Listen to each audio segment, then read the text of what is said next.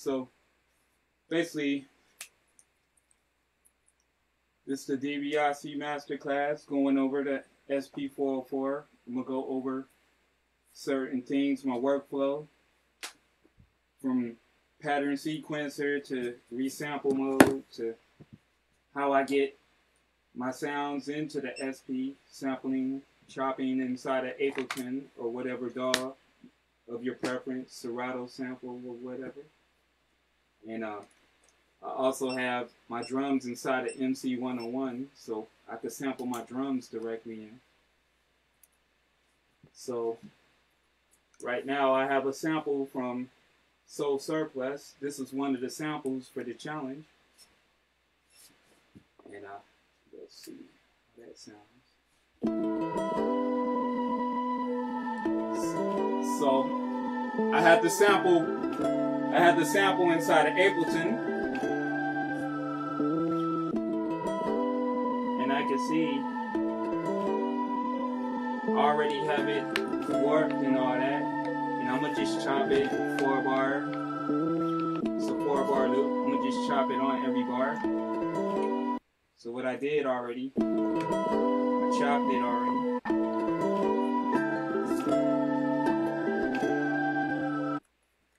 And I also have the sample process already before I even put it inside the 404. So like now, I know what the BPM is already before I even put it in. It's at 84 BPMs. So I can get my master BPM. Set that.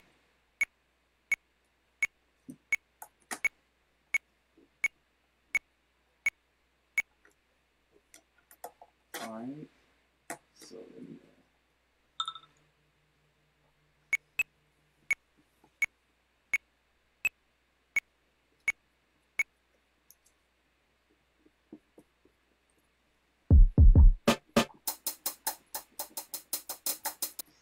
So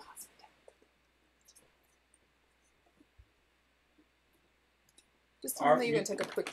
We're gonna take a quick break real quick. Get one of the top view camera going.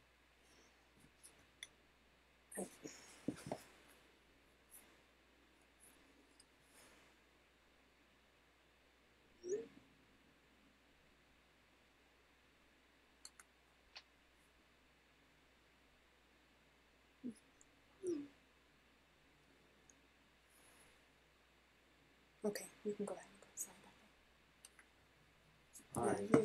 Just a problem. Sorry, guys. We're just trying to make sure that it looks good for you.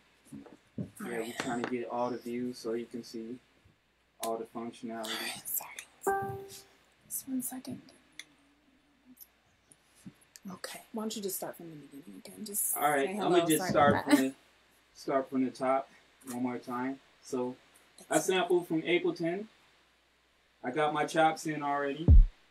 I got my drums in already from the 101. I sample my hi-hats in on 2 different pads at different levels so I can have velocity. Then I'll resample it. So basically I resampled it like this. Record, resample. And also another thing to do before you can get to that point, I sample all my drums in mono. And I sample the sample in stereo so it doesn't phase anything out. Sometimes when you have all your sounds in stereo and if they trigger at the same time, it mutes out certain sounds. So a lot of times I just sample the drums in mono so it's not taking up as much space. So I'm about to resample a hi-hat pattern real quick. So I do that. So I already did it earlier on this pad, so I got a little pattern here. So I'm gonna just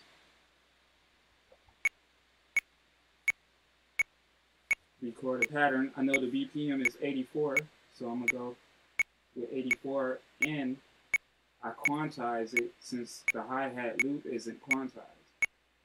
So I'm gonna quantize it at a 1/4 note, eighth note. I'm sorry, and then I'm going to set the length to 4 bars.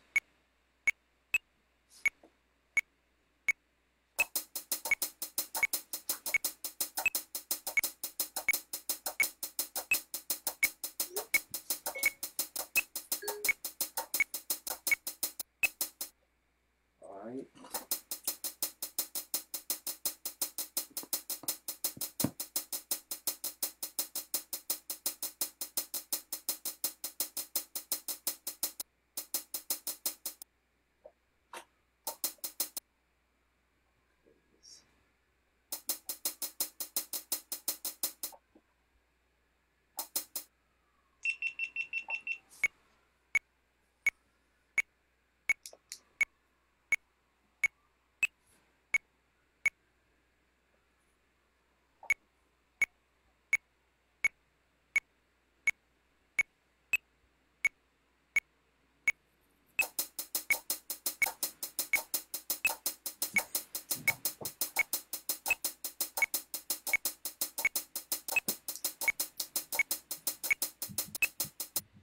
Alright, now I got the hi-hats in real quick.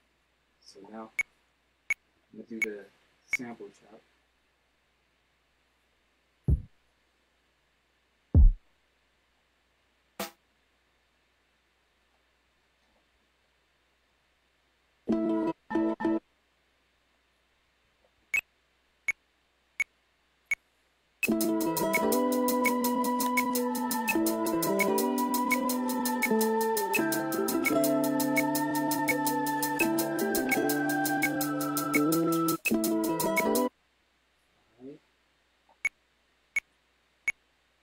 So now,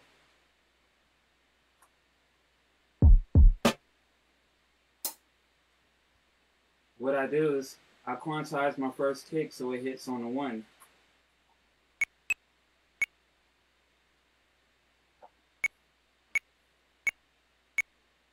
Do that at 8 note as well.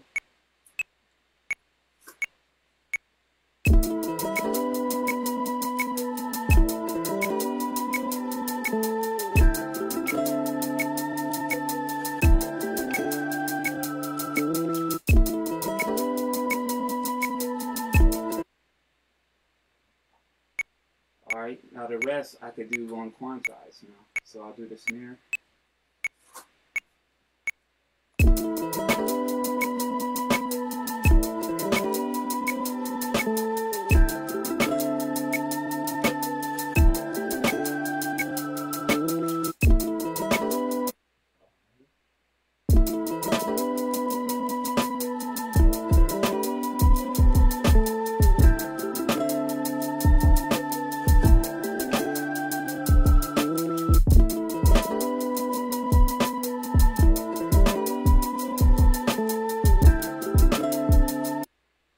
Also have an extra kick. Sometimes I'll have like 2 extra kicks for my ghost kicks, so I don't have to overlap this first kick that's quantized on the 8. So now everything is unquantized the rest of the way. And you can rehearse by pressing record. It's in rehearse mode.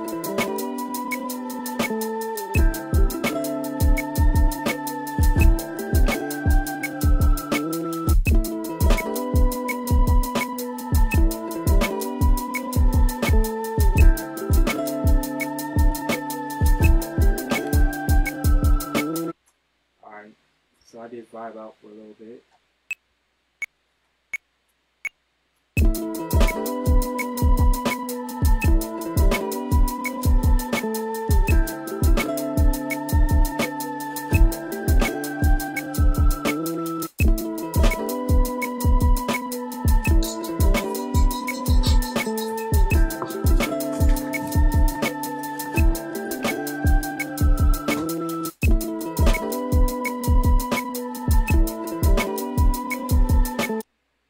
So now that I have that pattern, I can copy this pattern.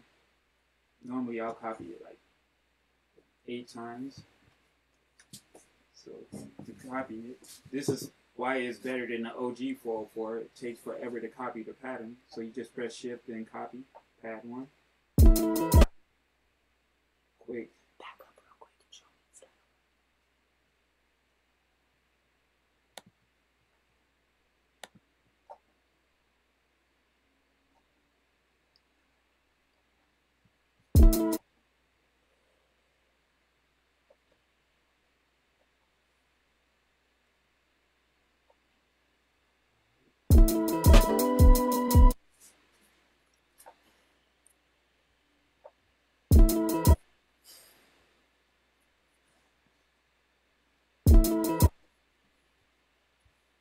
Alright, so now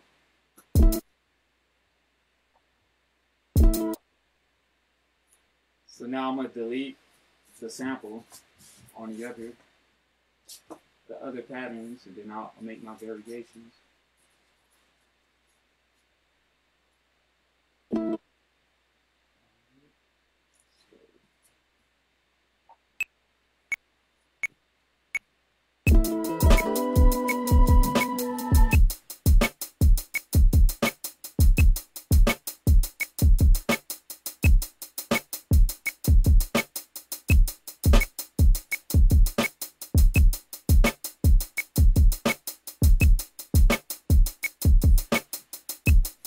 So I'm gonna just copy the pattern with the bare drums. I'm gonna copy that 4 times. Then I'll just do my variations. Alright, that's good. I'm gonna delete.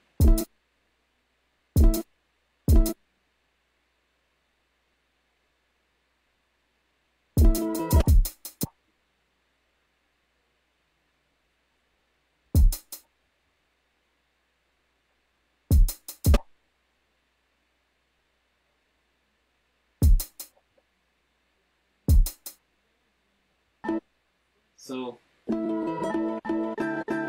sometimes I'll resample the chops with different effects. Sometimes I'll put a low pass filter. So I'm gonna put the effect on the 4 chops. So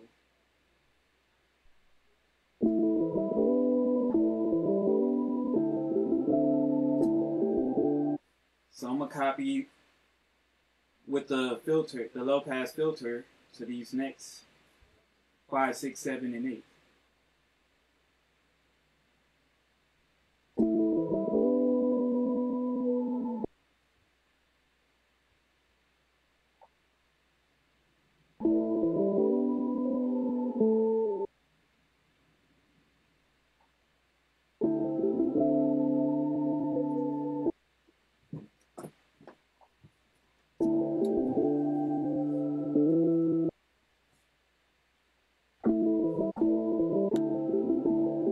Alright, so now I have those copied. I'm going to do a low pass on pattern 2.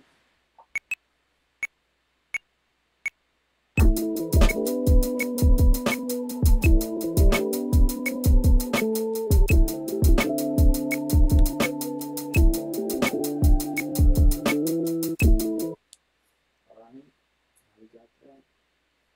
Then sometimes, while I have the second SP, I like the auto filter on the OG 404 better than on the 404A or the SX. It sounds different for some reason. So while I'm running my line out into the line in of this 404, I normally put an equalizer and I'm running it through that, so it kind of boosts it up and I can kind of mix it. Or if I wanted to put vinyl sound on the overall beat while I'm working on it, it's like a good way to gauge the volume. So also, if I want to sample my chops in here real quick and get different effects that I like from the OG 404. So like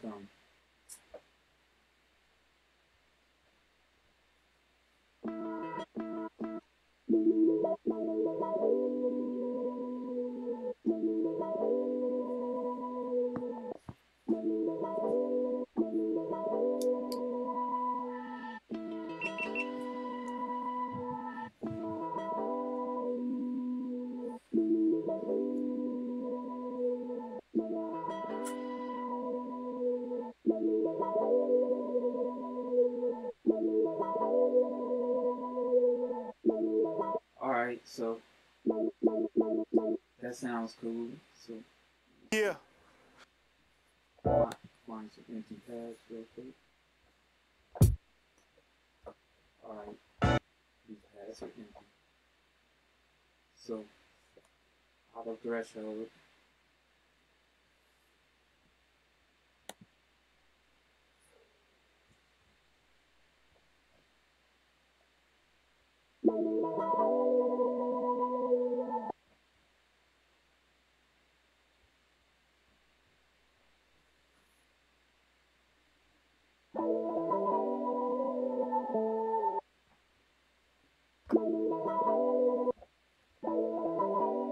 So once I get all these chops in with the filter on it,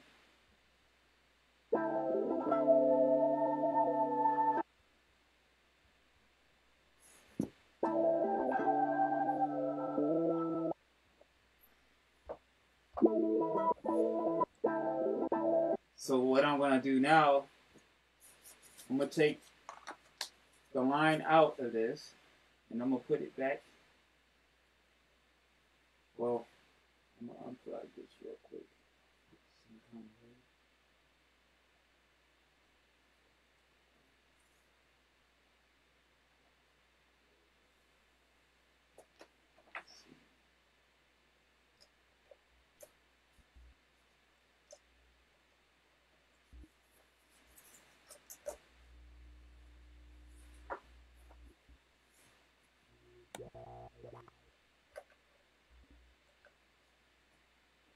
Take the line out.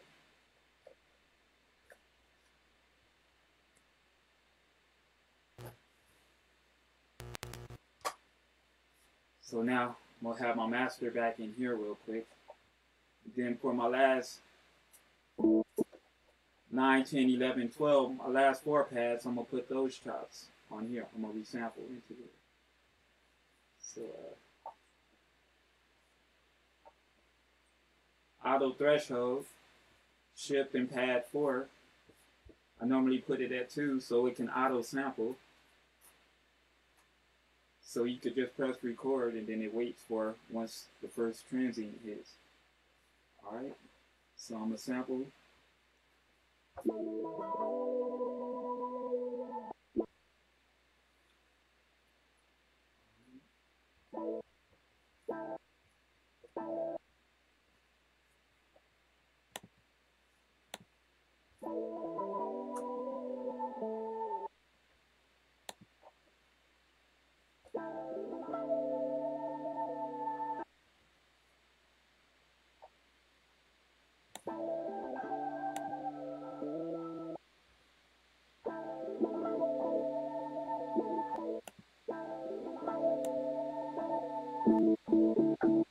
Alright, so now I can go back. Back. I'll have it. I know this. It's like my little mad scientist, like going back and forth. But it works.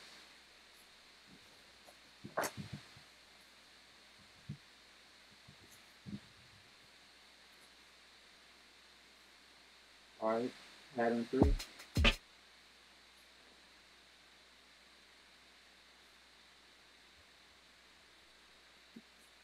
Go back to EQ, which is equalizer, and FX 13.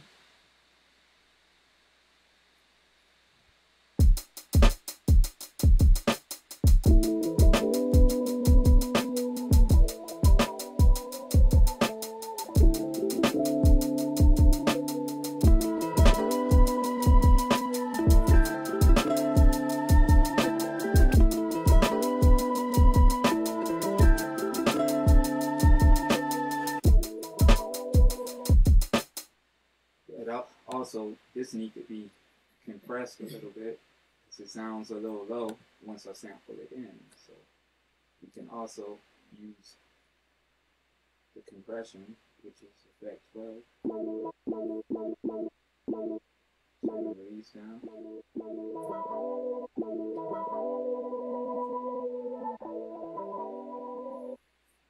So I'll do that.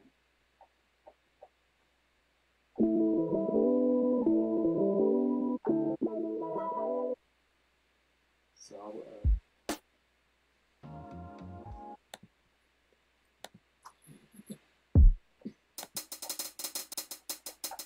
I'll sample it to these pads.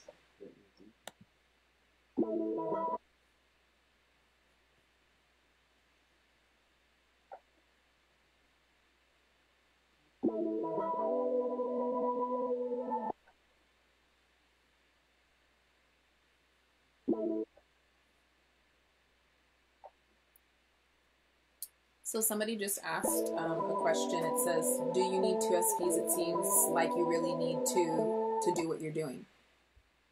Well, so repeat the question. Do I need two SPs to do what I'm doing? You don't really need to, but I just like to have the option of having an effect on, like my EQ effect on while I'm working on the beat, or I could have vinyl sim on the overall beat, because sometimes when you're compressing, you need to level out your drums or hi-hats or a lot of the sounds that you need to be lower, that you want to be boosted up when you put your vinyl sim compression on. But I normally just have a EQ on sometimes, and then if I want to sample this whole overall beat into this SP, then I can start doing my mastering and just resampling it with the compression on. And then I could dump that into the computer. But for the basic beat, all you need is one SP. But it's just a preference thing. It's like some people, they'll have like a 303 because they like how the compression on that sound, and they'll dump and go back and forth. Or if I had, sometimes you can resample your drum pattern right here, and then you can just chop on the fly without having to stop your pattern, which is a good thing. So yeah, if you have the option to have two SPs, you can get real tricky with the workflow.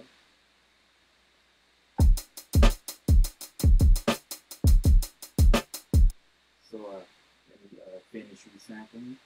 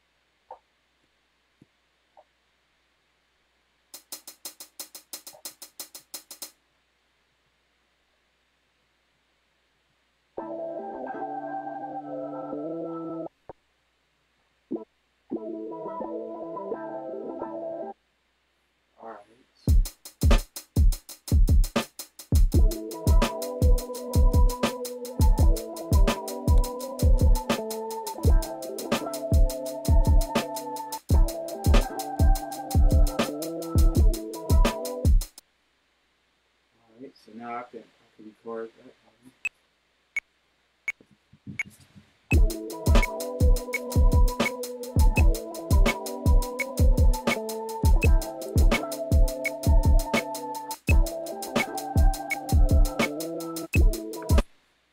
Now you can bounce back from the filter to, I normally work in 8-bar patterns, so I can have a little bit of variation if it's even a loop or something. But, pattern 4.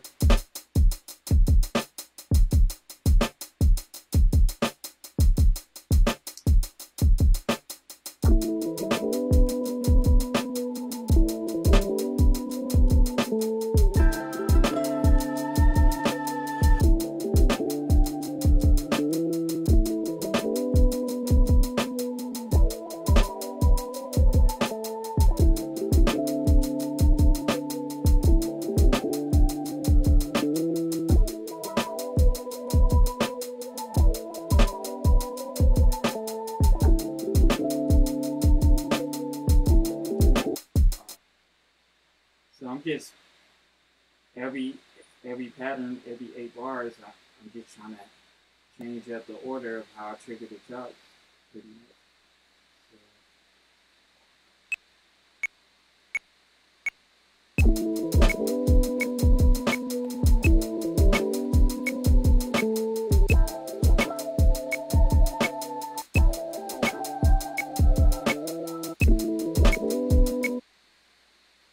Actually, just a 4 bar.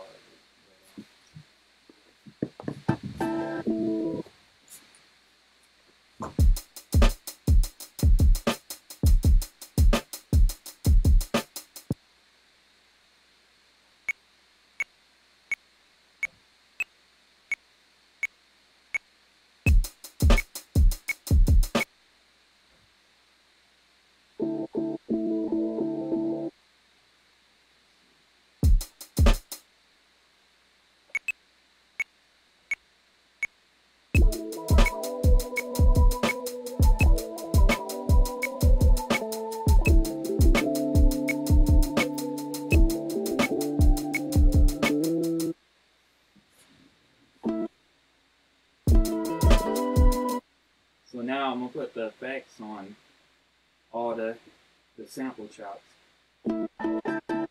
So by doing that, I press remain. These are already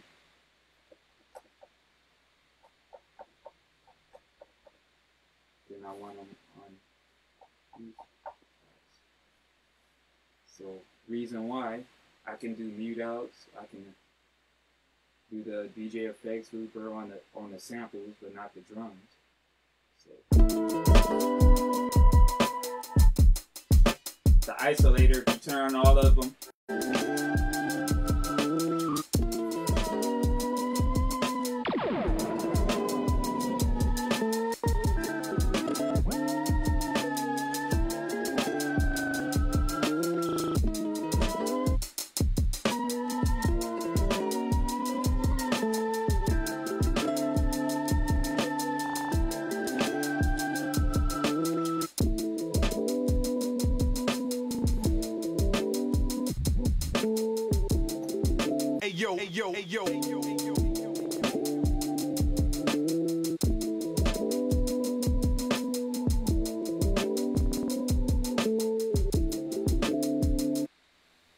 Yeah, and that's pretty much how I do that. But I'll start another one from scratch real quick, or go through one of the beats that I made from the sample challenge, and I'll deconstruct it.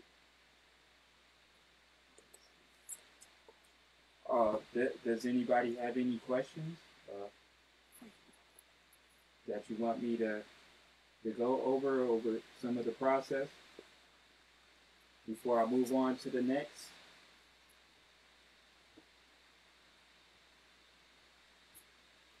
Looks like you're good. Nobody said anything. All right.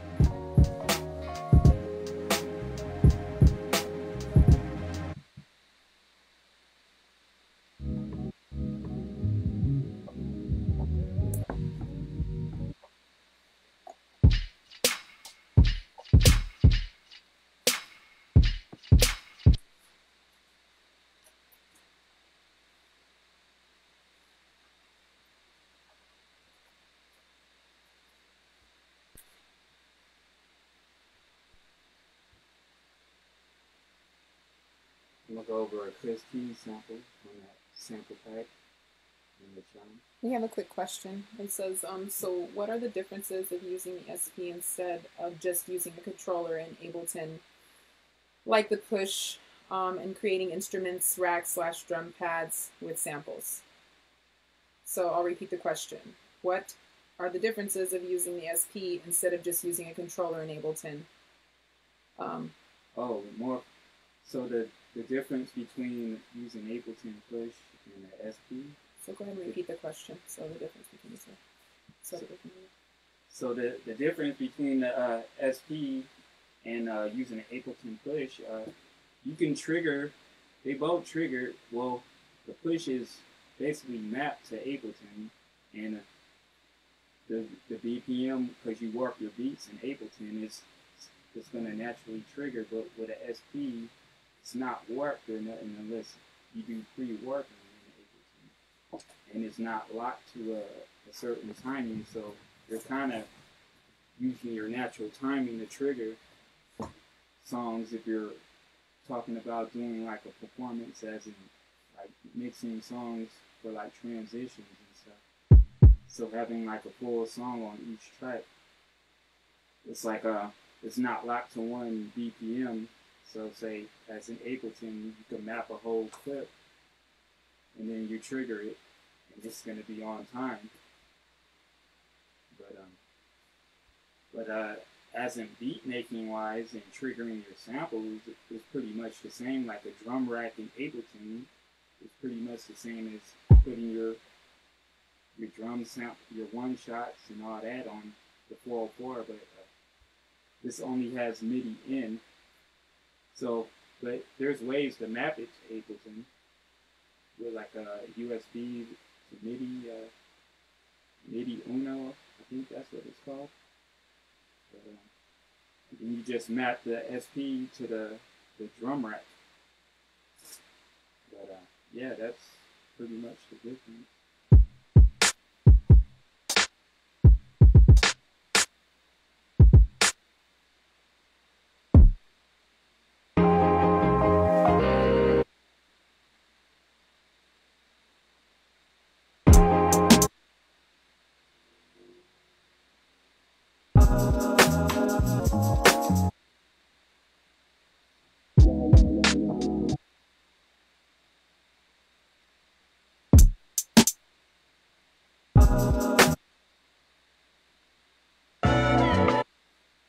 Alright, this is off a Chris P sample, right? Let's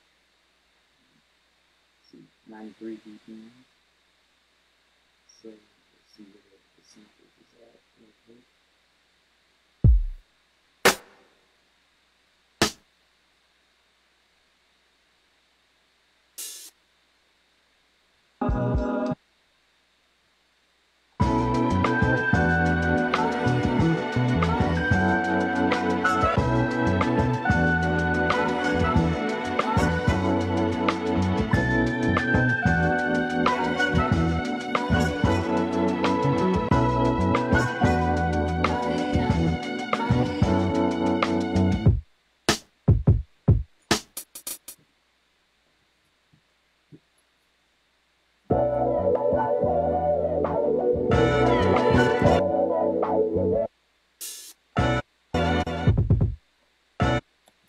Sometimes I'll do a delay, put a delay on chops.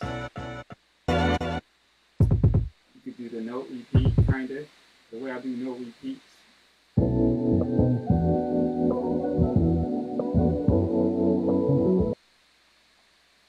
You gotta have like 3 different kicks, and I just trigger it kind of quick.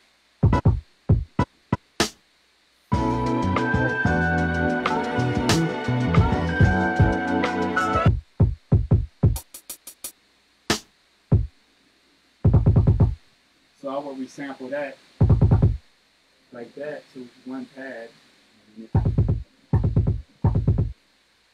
That's how I'll get the note repeat, like on the MP or SP1200. Do with that.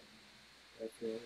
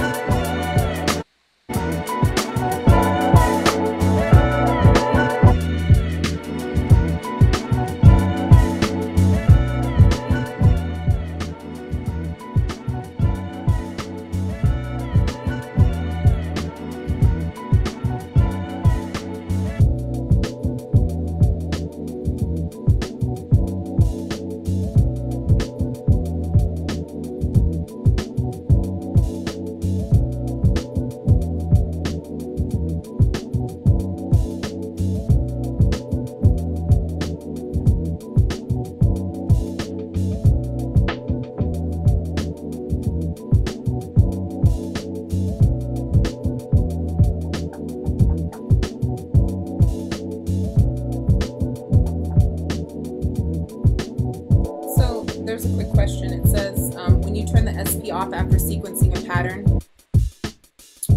Sorry. So it says SP off after sequencing a pattern, the BPM doesn't stay locked in on that pattern the way the MPC does. Is there a way around this? So I'll repeat the question. When you turn the SP off after sequencing a pattern, the BPM doesn't stay locked at that pattern the way the MPC does. Is there a way around this? Nah, you kind of got to take notes, or gotta remember what pattern that the BPM the beat was, but yeah, that's another thing we need to improve on. But I try not to get too far in the BPMs, or I'll just make a note of the BPM, and then yeah, that's something they need to do, like the MPC, of course, and you turn it off. And then there's I'm just going to go through a couple quick questions. So how do you finish master beats on your other 404. I heard you mention that a little bit ago. All right. The way I go through mastering beats on the other 404, for instance, I could try to master this one real quick. For instance, like I didn't add no compression or nothing to it yet, so I'll sample it into this 404 real quick. So I'm gonna sample it in with the equalizer, or you could sample it in dry. Or you can see the levels with the vinyl sim compression, and then if I need to turn anything down, so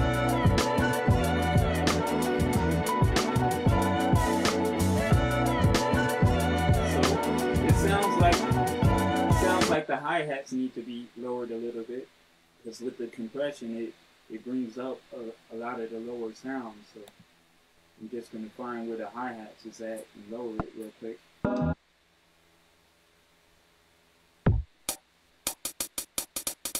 Alright.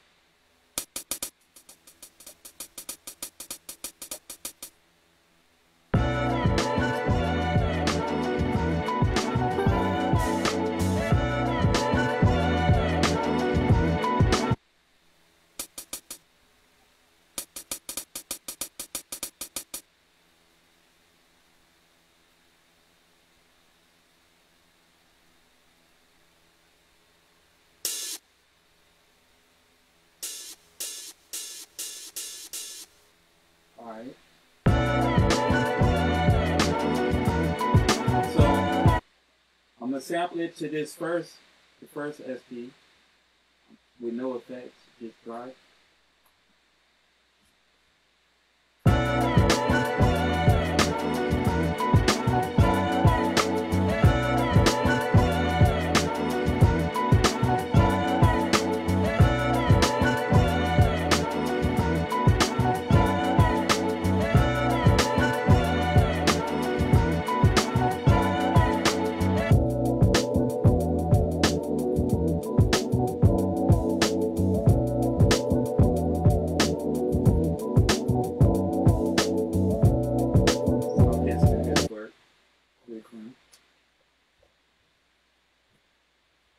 Yep. Hey, yo.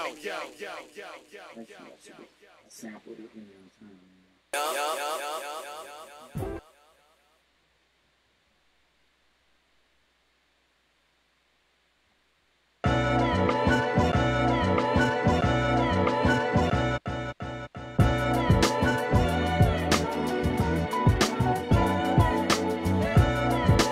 I'm gonna record it for 60 bars real quick.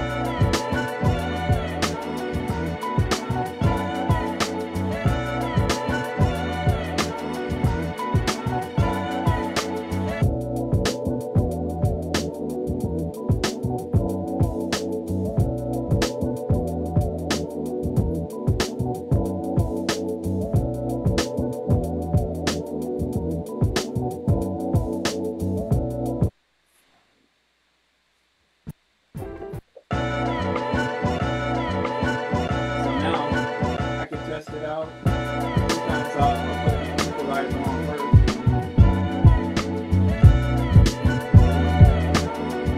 Boost up the low, bring down some of the high. Boost up a little bit of the mid. Now I'm gonna resample that to a different pad with the equalizer on.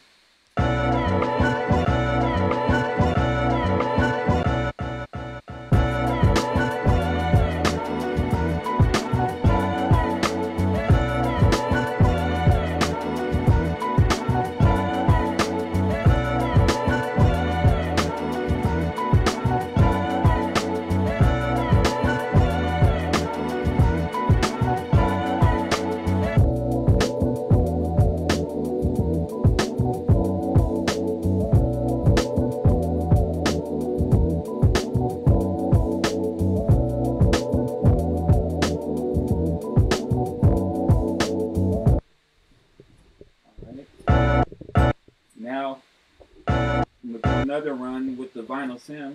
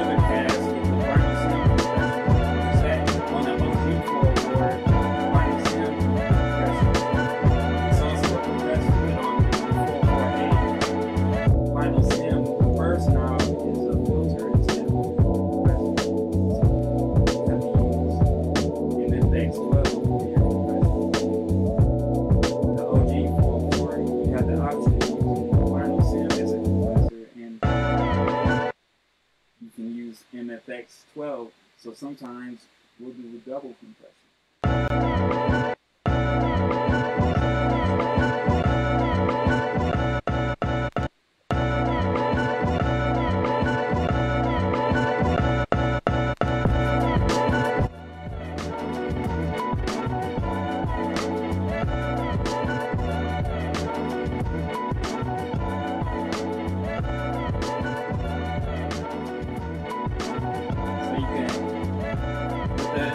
Compressor, just mess with the levels to your liking.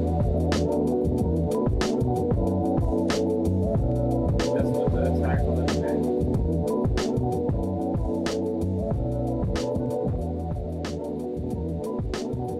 Sometimes it doesn't need it. Sometimes the beat doesn't need the double compression, but that's if you want to get extra dirty with it.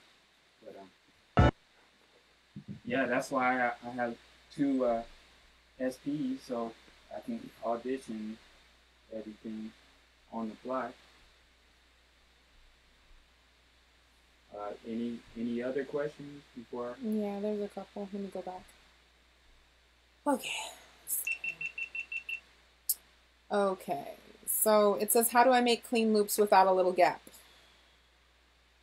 Clean loops with, like in pattern mode, per se? I can't ask back, so I'm not really sure. It says, how do I make clean loops without the little gap? The gap. Okay, so I think what you're talking about is the gap when you're recording like your pattern, and a lot of the sound, it kind of overlaps, and then it has like a little gap, so the timing seems like it's off. So that's why I resample my hi-hats and get the perfect loop for the hi-hats, so that can determine the BPM of the overall beat. And then when I do that in the pattern mode, I just lock that in on the quantize on the 8th note, because it's hitting exactly on the 1. Since it's hitting exactly on the 1 quantized, but the hi-hats are not really quantized because you have played them live by resampling them. So I'll do something on the fly real quick. I'm gonna get a blank memory card. And I'll put some drums in directly from the 101.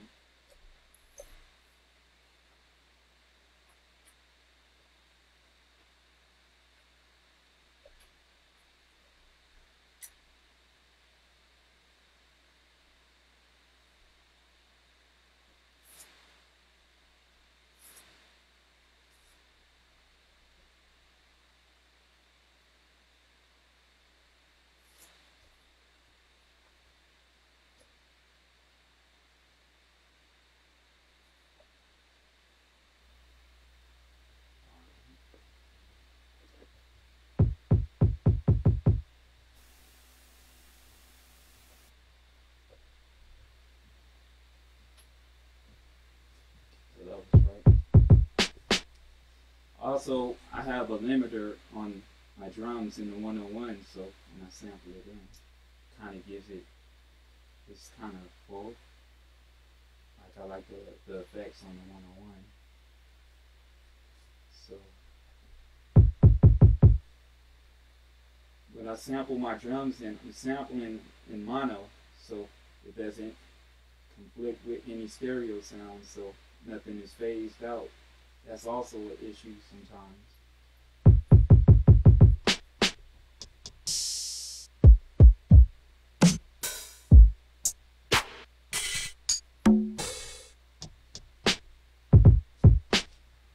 Alright,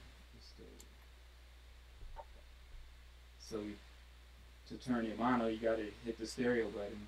If it's not lit, it means it's in mono. Before I even do that, I'm gonna hit shift and auto trigger. I want that to be it too.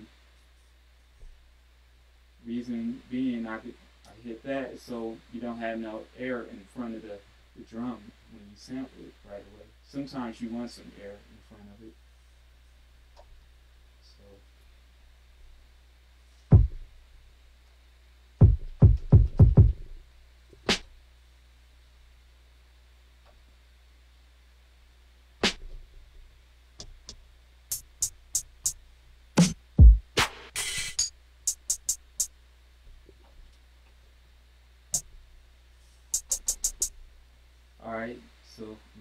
that hi-hat.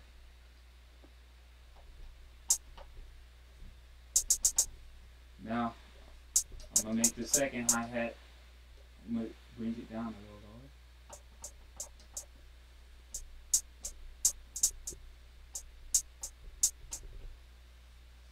So now, let's see. Let me get a sample.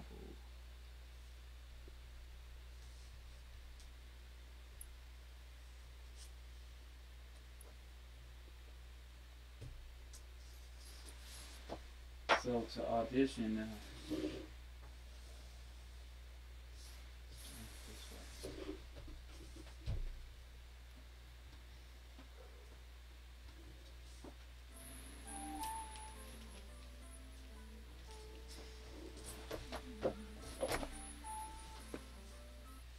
Yeah, so normally I'll play a sample out loud. I'll play a sample out loud so I can hear the hi-hat and just play along to the hi-hat while I'm resampling it. Play along to the sample. I got the drums in, but I'll do it a different way.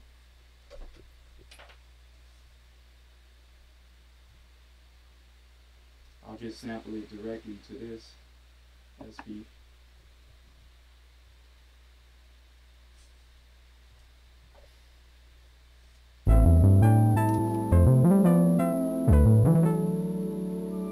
Make sure I'm not peaking.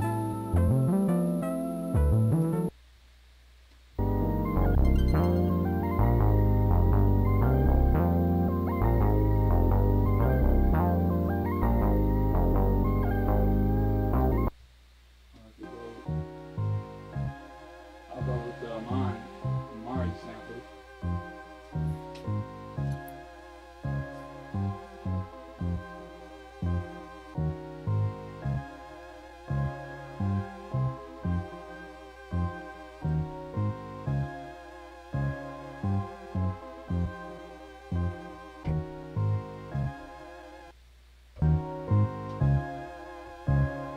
So now that I have it looped on here, I can determine the BPM, so I'm going to just play along to it.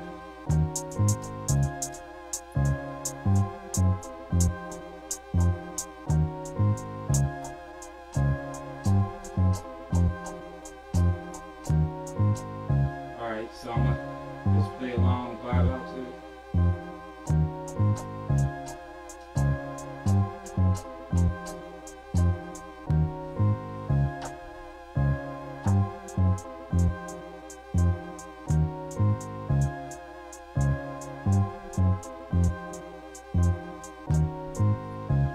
So technically it's not going to be quantized when I put it in pattern mode.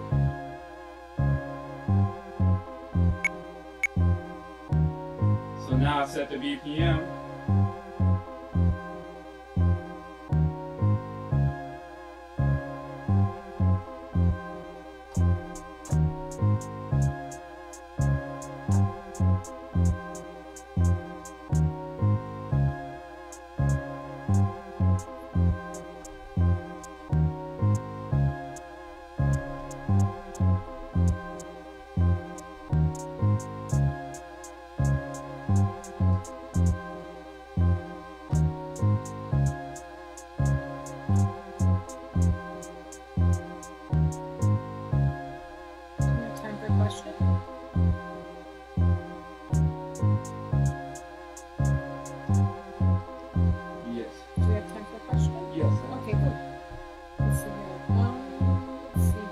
Okay, it says, how do you know if you're peaking too much on the 404 you're recording in?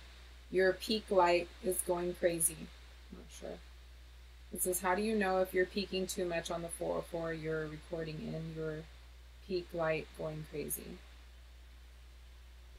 Yeah, it's going, well, you know, by the light, but I'm just playing it live right now, but when I'm recording it into the 404, I make sure that it's not peaking, or it can slightly blink a little bit in the red.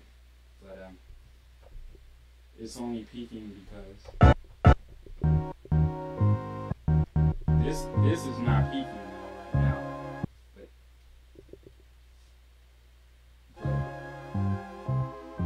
because I'm chaining it through 244, so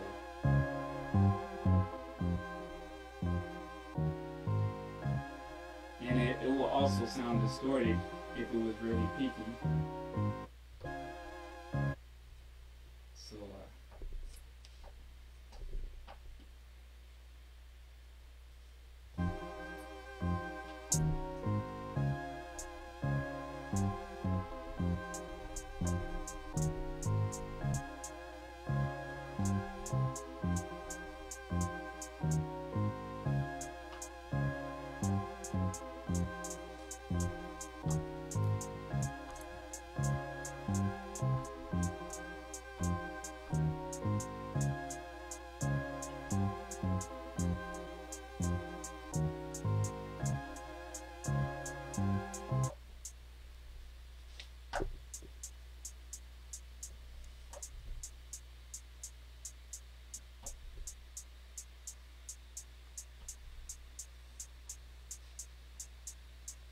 '86, alright, for the perfect loop.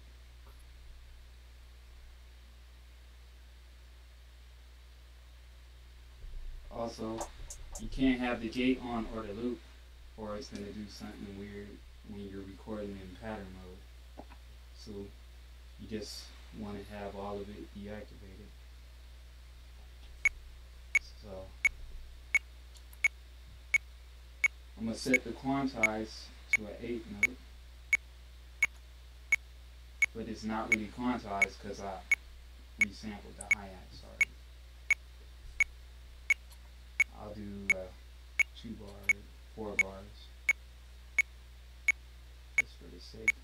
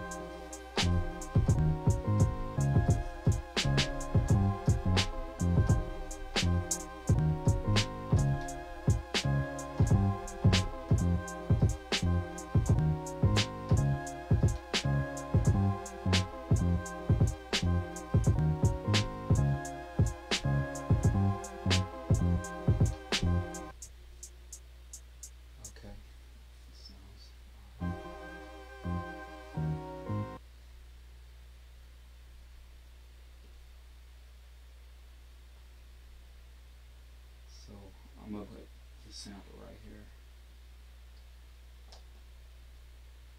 And I want it stereo. You want the sample in stereo. Drums are in mono.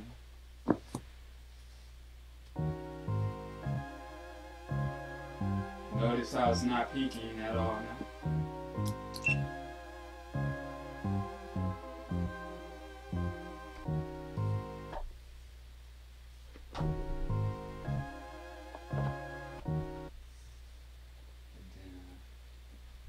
Copy it 4 times.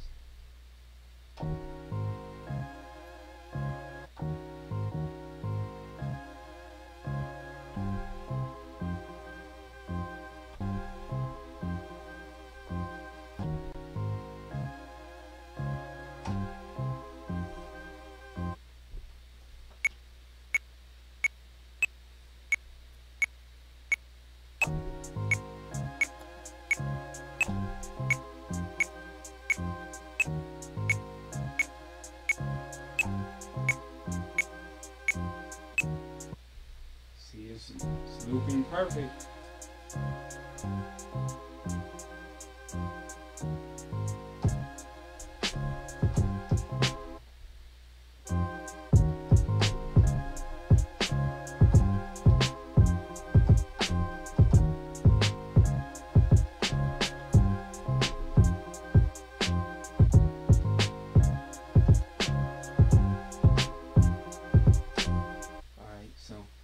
copy the kick. I always make a habit to copy the kick 2 or 3 times.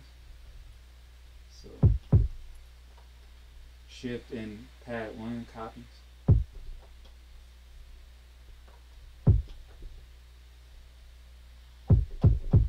Alright.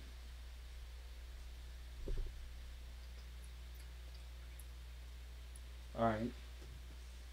So I just copied the kick 3 times, so I have 2 of them for the option of having for the ghost kicks. Then I'm gonna have my first kick that hits on the 1. I always quantize that because sometimes when you're doing the drums like unquantized from the start, it doesn't hit exactly on the 1. So maybe that's why the loop doesn't, like the SP is weird, like it doesn't. If it doesn't hit exactly on the 1, and sometimes you might overlap on the tail end when you're like playing it, it kind of overlaps it and it makes like a little gap. So yeah, I figured that out like years ago, but it took forever to figure that part out, and then that's why I was never using pattern mode, and I would always resample it. But once I figured that out, but I'm kind of using a combination of resampling and pattern mode, so it's the best of both worlds. Alright, so I'm gonna just quantize that first kick to hit on the 1 real quick.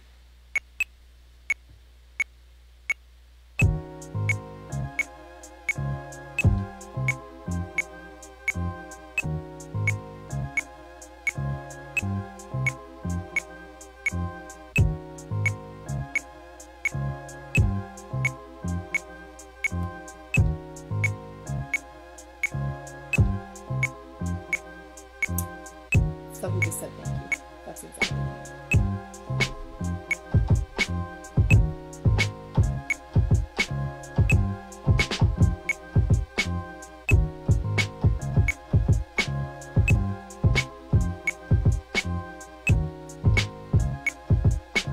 So I'm just rehearsing because it's in rehearse mode, but I could turn the quantize off now. Now it's off, so I'm just do the snares.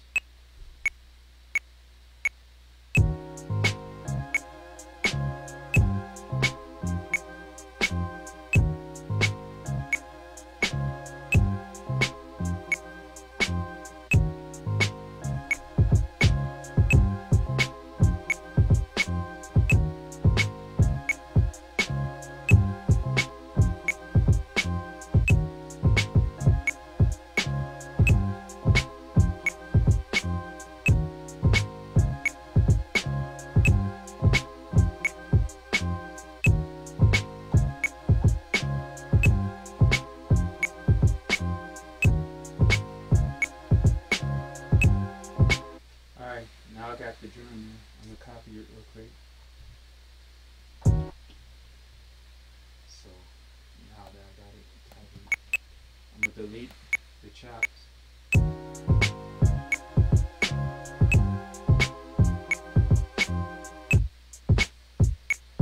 you want the drums there, and then just copy all the drums by itself for like 8 patterns, and then make your variations on each pattern. Alright, so I want to put a filter on them chops.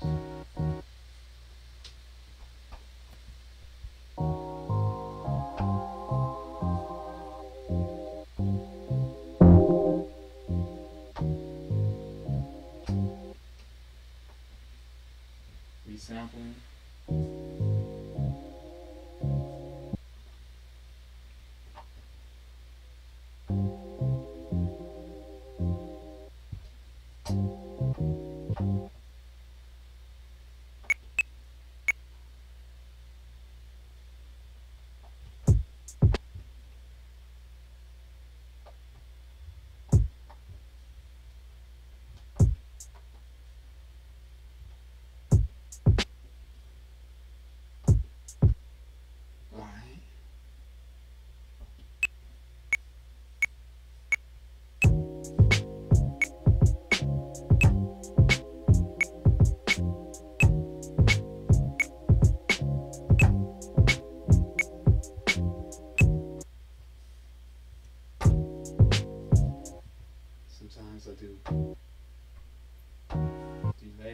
chops.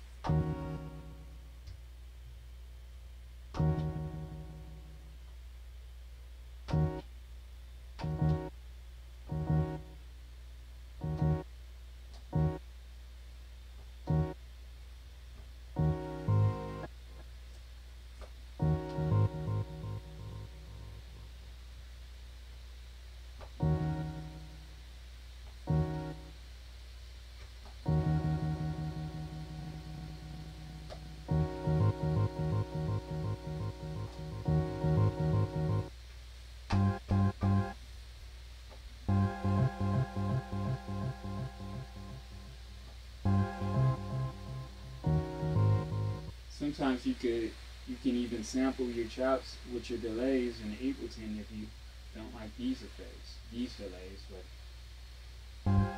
if you don't want to resample it and it saves time.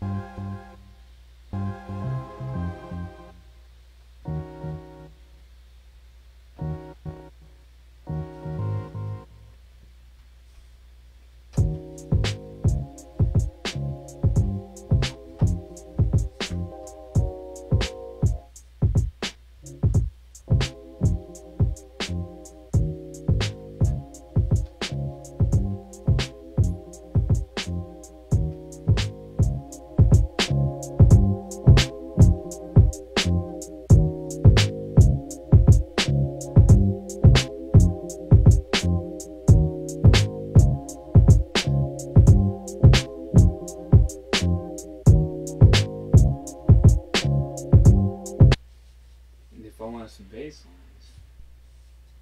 Let's see. I could turn this kick into a bass line. Subsonic. This is number 22. No,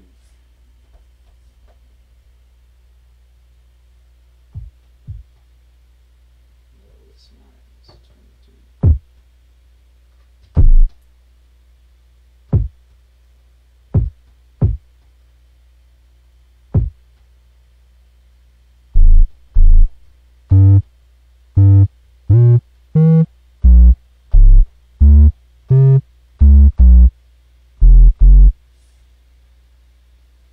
Just copy this kick somewhere else. Use that one.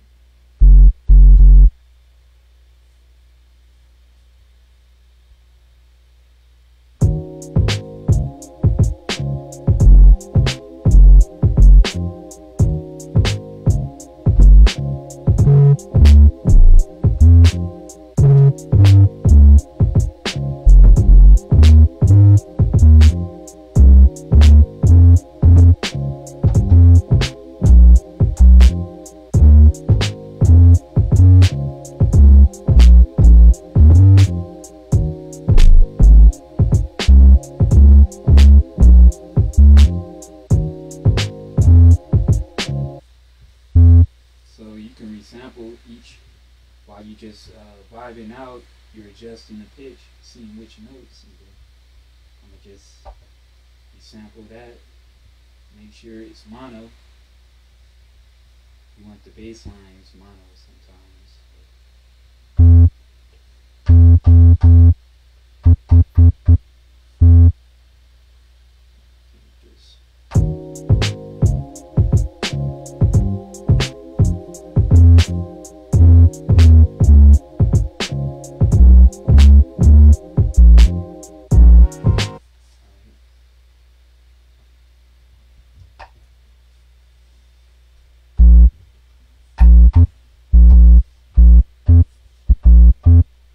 That's if you don't have a keyboard around and you just want to get a quick bass line in. You can make bass lines like that.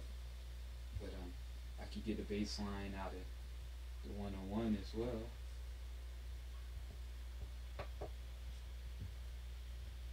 I'm on the tone track. Which is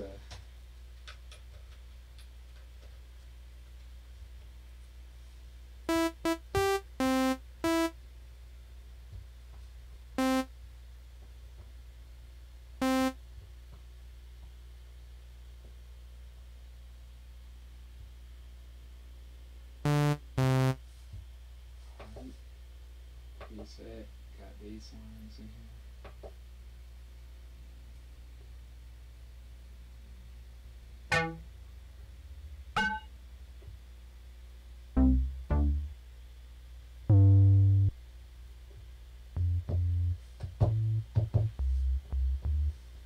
Yeah, the 101 got all the synth sounds in it, so you just scroll through it.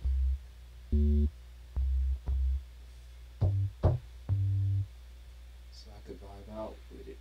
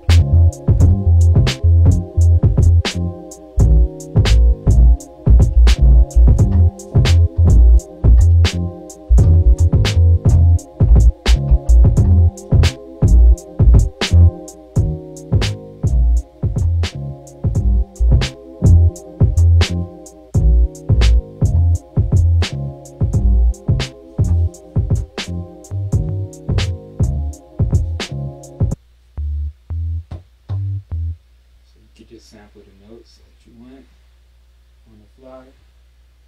Sample the bass and mono.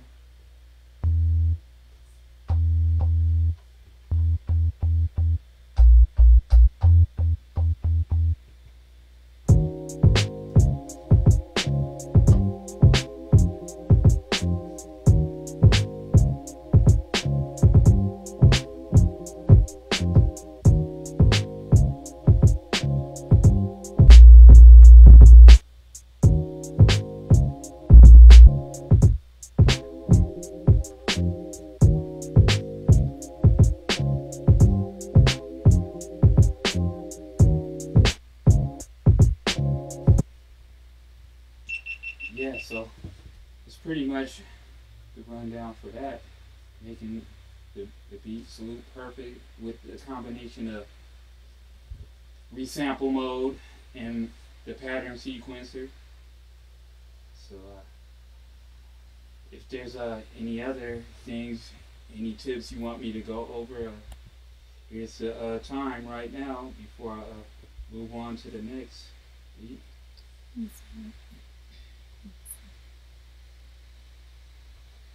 I don't know. It's a little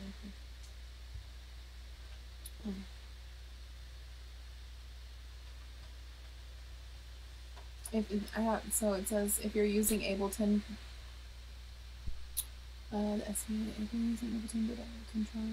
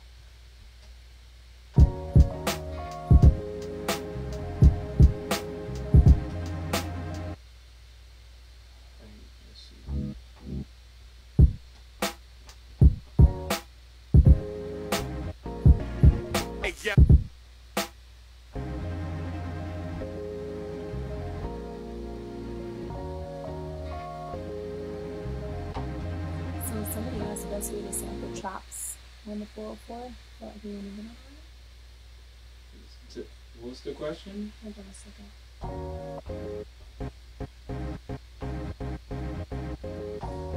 Okay, so I got a couple questions. It says, what does your mastering process look like after sending to the computer?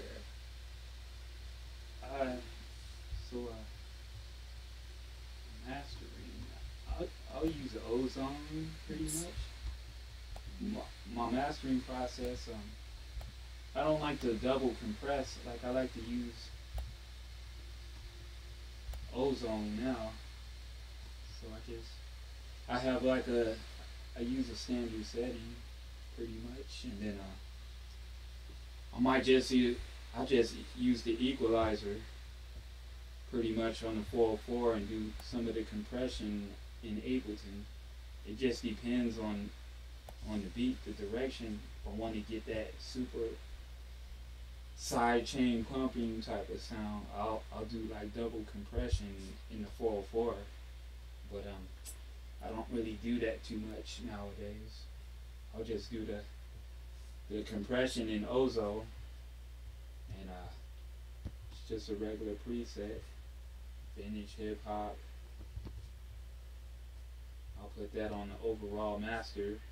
Sometimes I'll put a limiter, just certain waves plugins on the samples. When I'm kind of like mixing it as I'm putting some of the samples into the 404.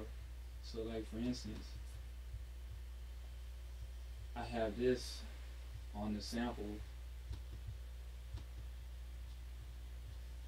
the CL-A3 3A on my sample. It kind of brings out the highs, makes it sound full, and then I'll turn it down with the utility a little bit, and then that's before it even hits the SP. And then if I want to do like extra filtering to the sample once I got it in the SP, you can do that if it needs it.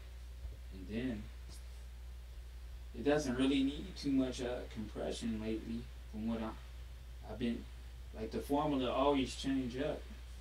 But and then I have a limiter on my drums. I have a limiter on my drums inside the 101, so that's kind of like the processing my drums go through. And then I might do a little bit of the isolator on my kicks, my drum hits, once I get it in the SP. But other than that, that's pretty much it for mastering. So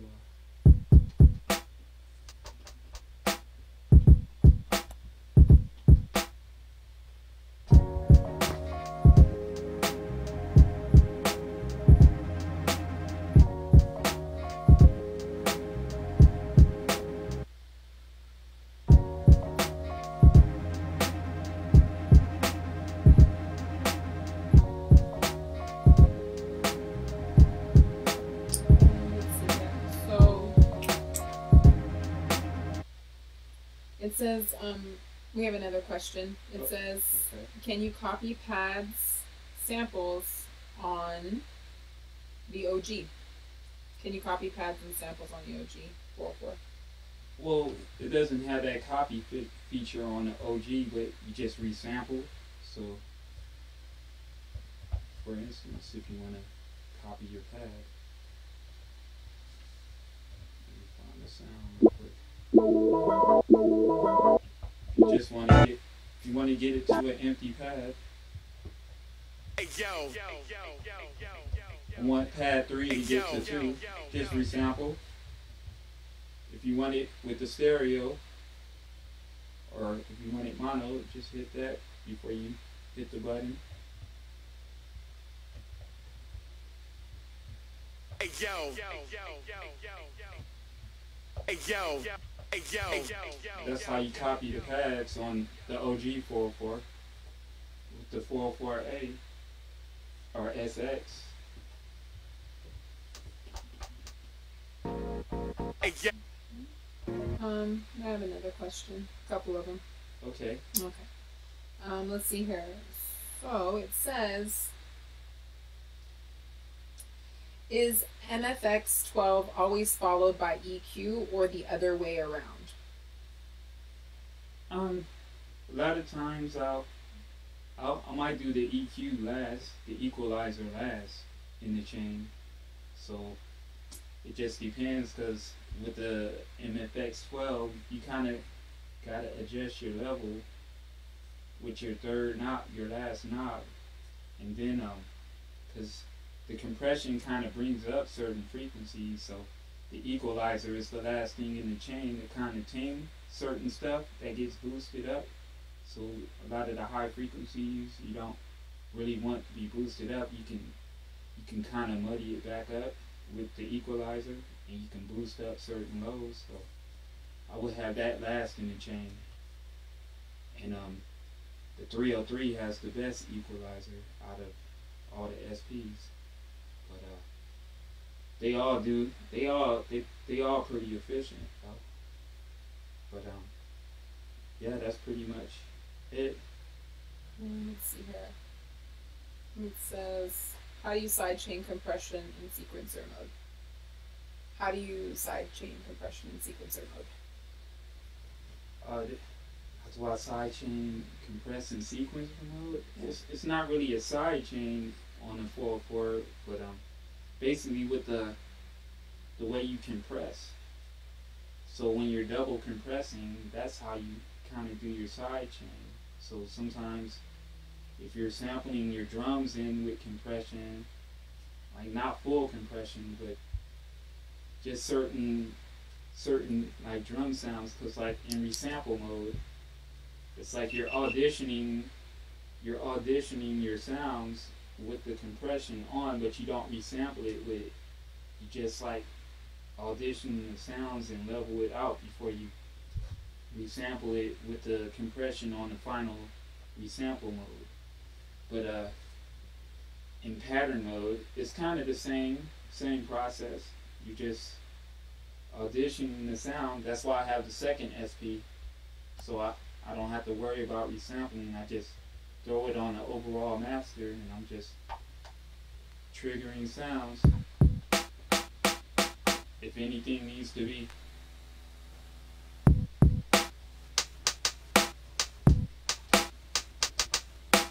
You can kind of hear it. So you want but for the sidechain pumping effect, you want your kick drum to be the loudest in the process. So you're kind of lowering your snare and your hi-hats, and then you want your sample kind of, you don't want it as high, and it's going to duck down wherever the kick hits. That's when, especially when you have like the MFX 12 with the vinyl sim compression. So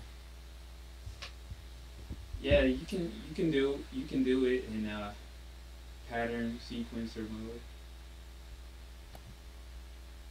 Let's see here about another question. Can you cover what the remain key did in regard to assigning effects and doing dropouts? So can you basically cover the remain key, what the remain key did in regard to assigning effects and doing dropouts? Oh, the remain key. He said his live feed dropped out as something you were working on okay. earlier. I'm not really sure. Oh, so I have my drops on this SP, vocal drops. So I just, and I have the line out running into the external source. So whenever the beat plays,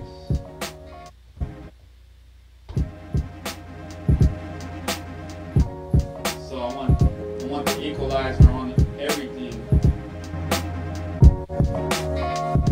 or the final sim. Yep.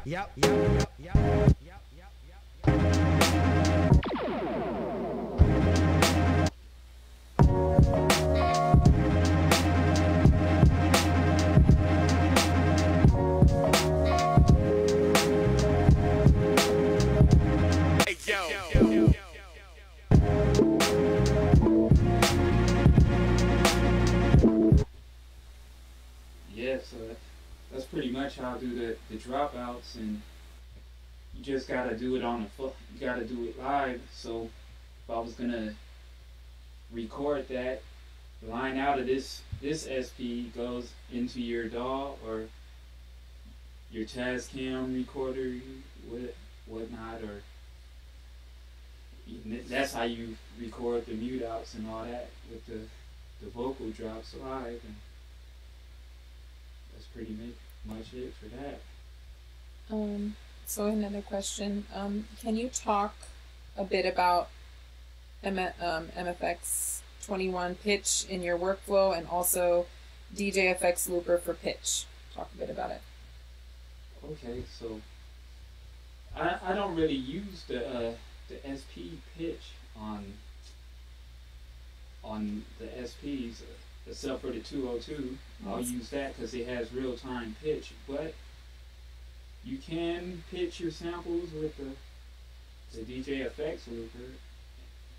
So, but it doesn't work with every sample, so that's why I don't really use it as much, and it kind of muddy. It kind of does something to the highs. So I'll normally sample through a pocket operator sometimes if I want just the pitch down samples, and it has like the auto chop on it, or I'll just go through Ableton, pitch it how I want it, and then I'll just sample it, chop it live as I'm going into the SP. But I'll try to mess with the pitch real quick on the sample. Let's see. Alright, so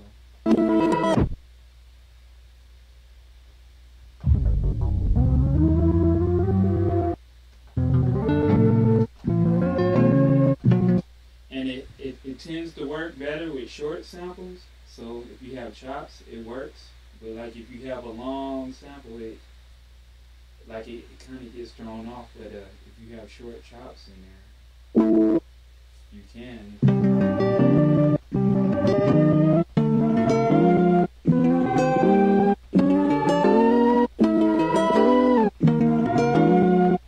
And you would just resample it to a different pad. And then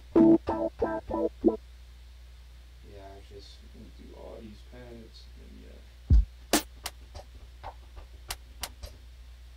yeah, so, and then the pitch on 21, let me get to the pitch, show you that real quick.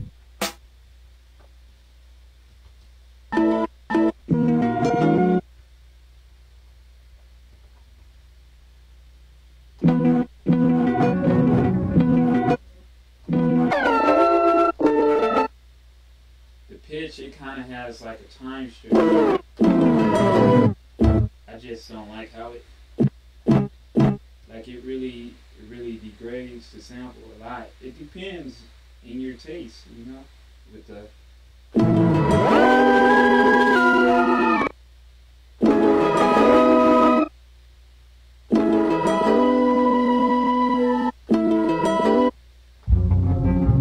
gotta have the balance all the way up too.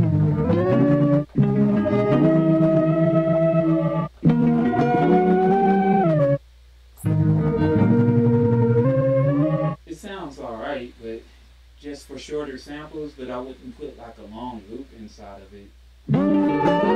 But yeah, that's pretty much it on the pitch. So it says, what is the most efficient way to record each track into Ableton? Okay, so the most efficient way to record in the Ableton, to track out, this is why I stopped resampling, because like a lot of times you gotta have that mix perfect when you resample, and then because however you resample it, that's the fine, it's etched in stone after that. But with pattern mode now, you can track out stuff. So let me see where I got the drums in this. Alright, so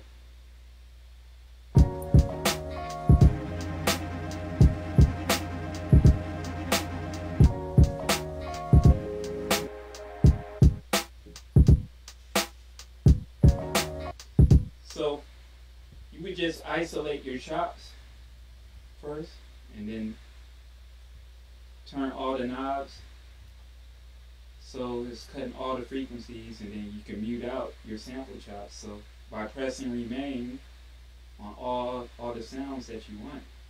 So if I want to take them off, and now I just want to do the drums now.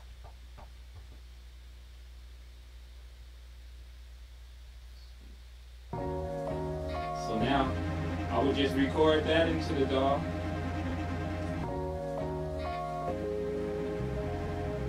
Just record my different,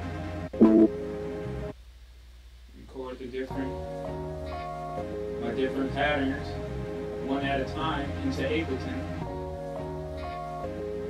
You know, because if you're doing your patterns like in 4-bar increments or 8-bar increments, you can just record the 4 bars into Ableton. Then you can stack it up as you get into Ableton.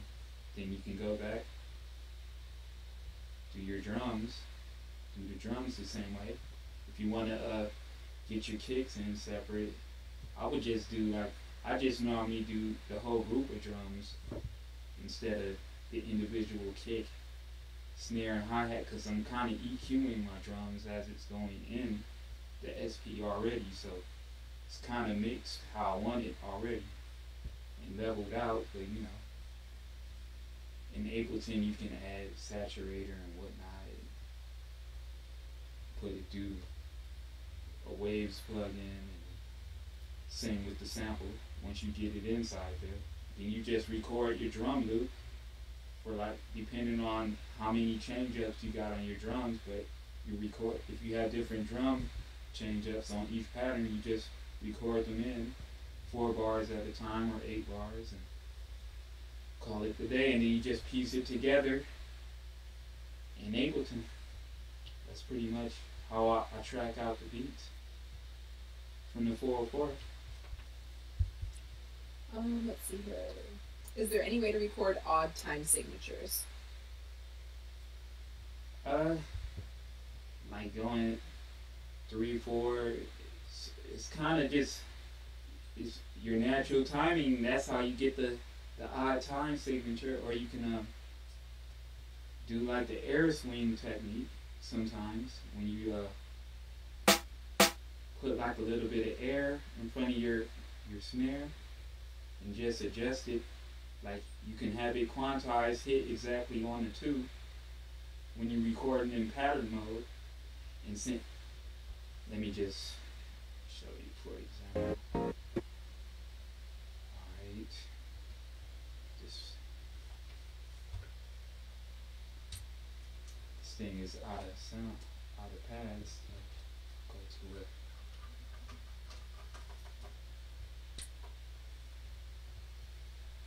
Yeah, it's tough to get like the time signatures like on Ableton. You can see when you're recording in 4/4, or it just depends. Like maybe if you record the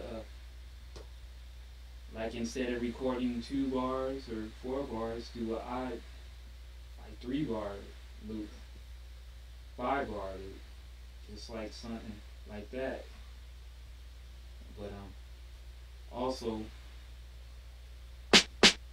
putting air in front of your snares sometimes helps.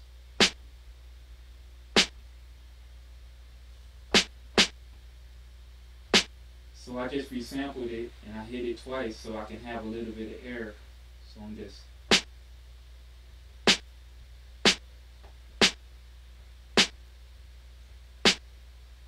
so I'm gonna hit it get it exactly where it hits on the second snare.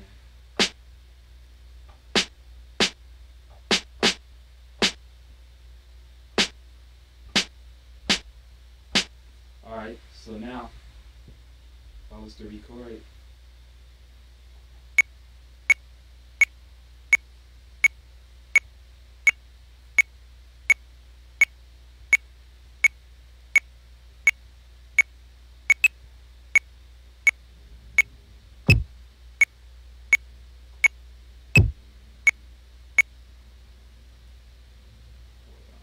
I'll just do 1 bar.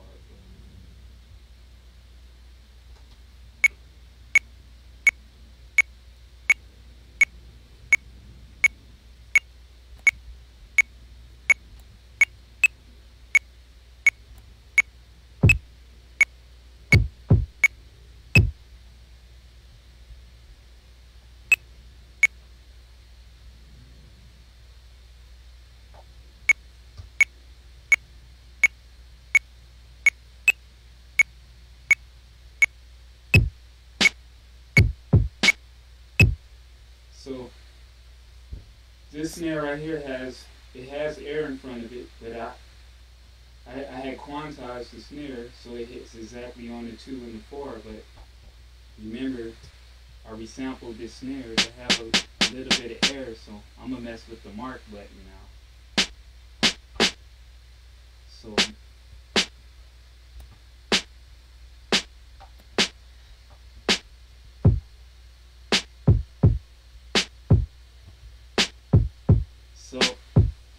So since it was quantized on the 2 and the 4, it's getting pushed back. Now that I adjusted the air in front of that snare, it kind of like pushes it back. So you can do that to your hi-hats as well and get some crazy time signatures as well. And if you experiment with the length of the bars as well, you can also get some different time signatures. And then you just and BPM also is a factor in that too.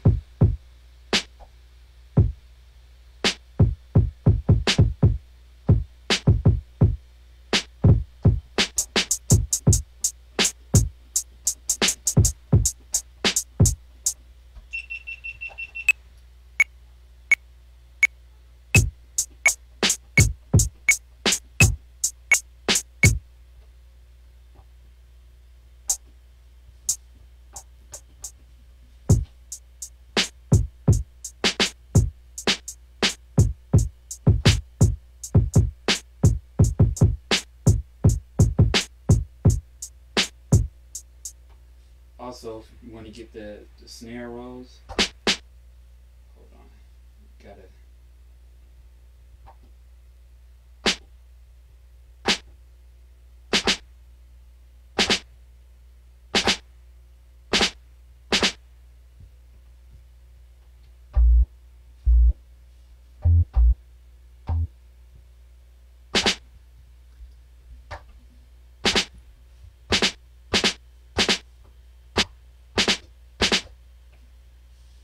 Lower the volume on it.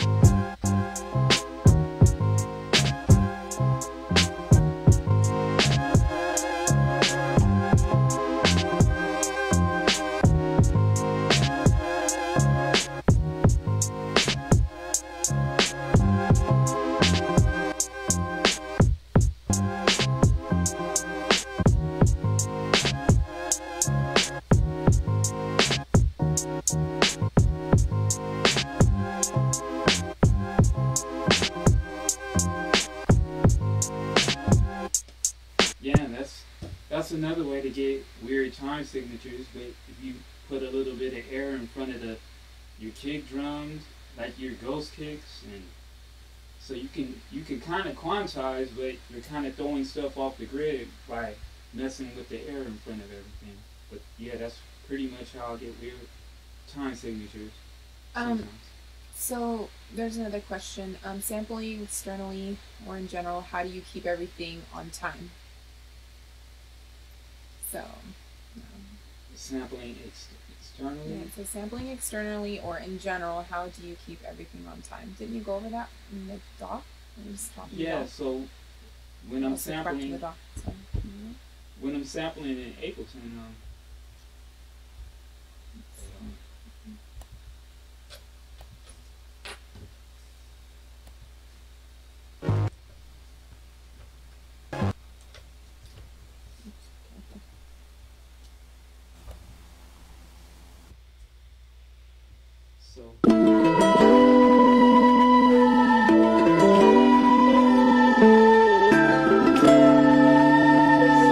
I have like the loop in however I want it.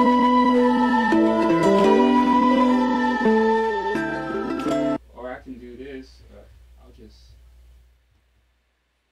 get a sample real quick.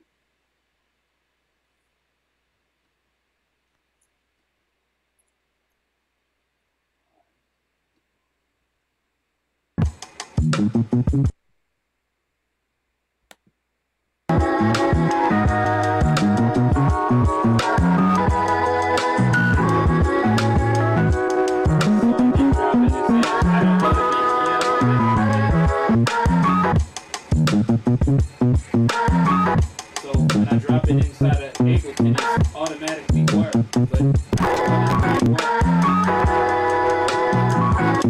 I kind of make sure I can loop it perfectly in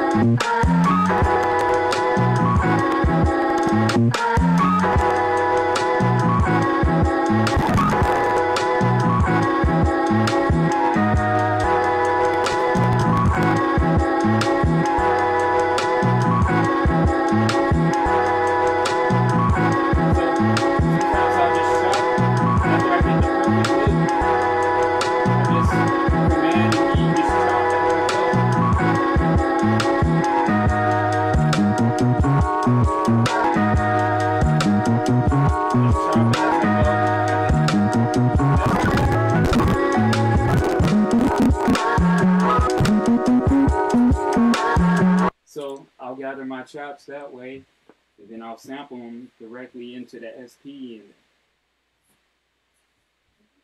so I know it's on time once it's looping perfect in Ableton. Yeah.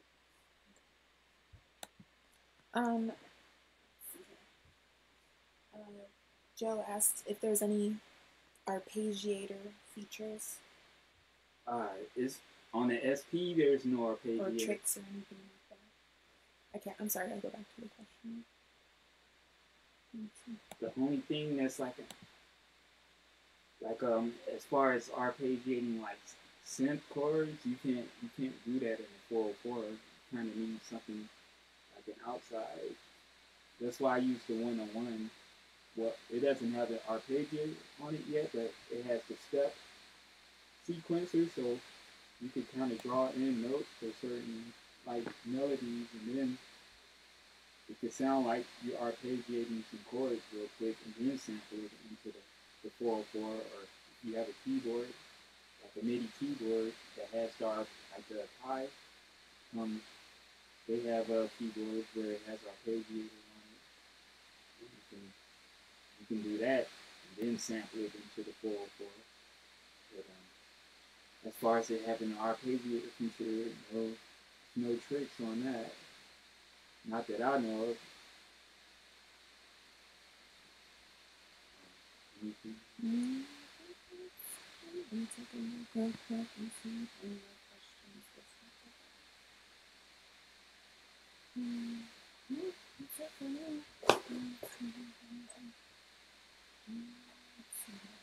I'm just trying to look through the comments really quick to see if there's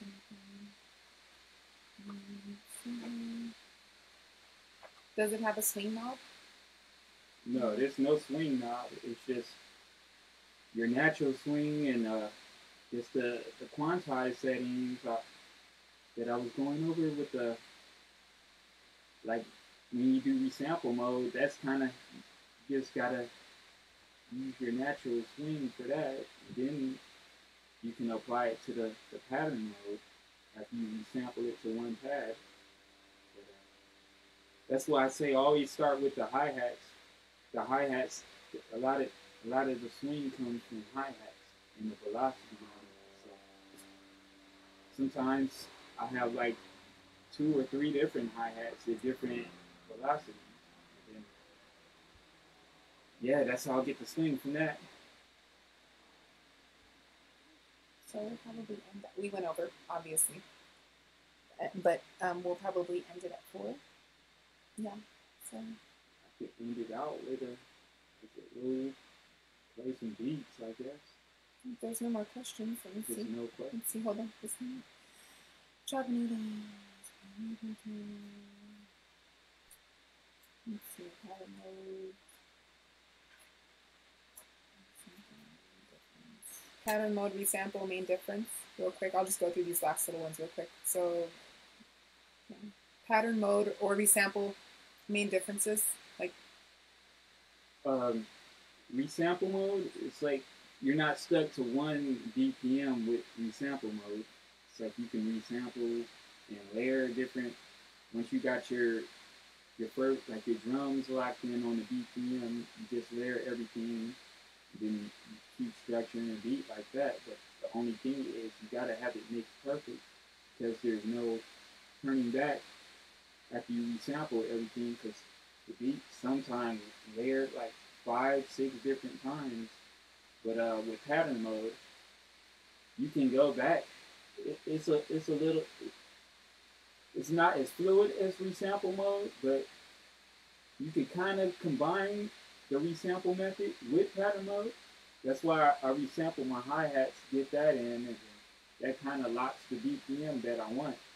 And then I do my kicks and snares and samples from that, but I also have the option to go back and mute sounds out if I need to lower them, raise them up, add like an effect or something. You got the option to go back to it.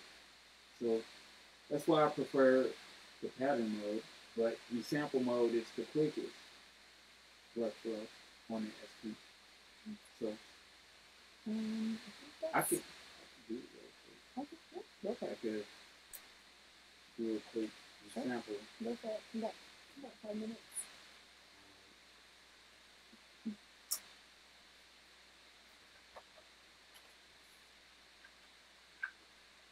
I just want to say too, thank you guys for hanging in with us. This is our first time doing this and we're kind of learning as we go, and obviously there were some technical difficulties, and we hope that Roland will invite us back to do another masterclass for y'all. So many great questions, and thank you for tuning in today. We really appreciate it. And we do know that the mic was low and all that good stuff, and so hopefully we'll have a chance to work out the kinks, but we really appreciate all you guys tuning in. So I'm gonna just resample something real quick, show how quick it takes.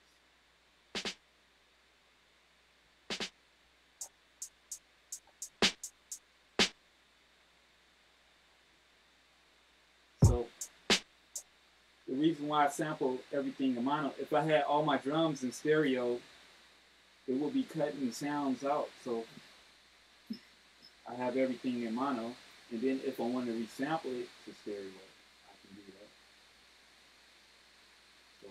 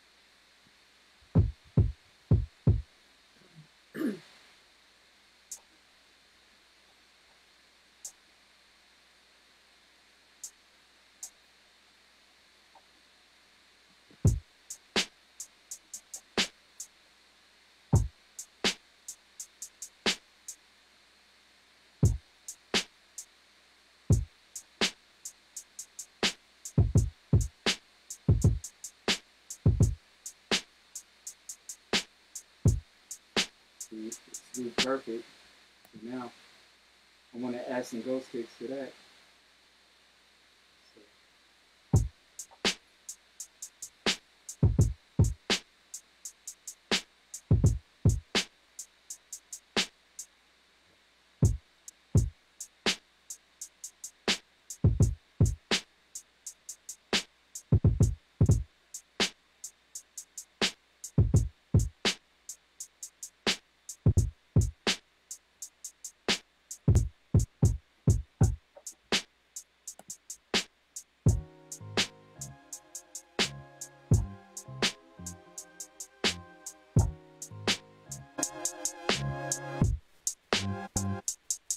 also got the compression here, so I can audition the levels. So normally with one SP, you gotta put the compression on everything.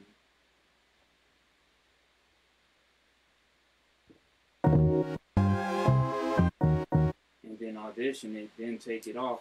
But with this, I can just record and keep layering stuff and just adjust it on the fly.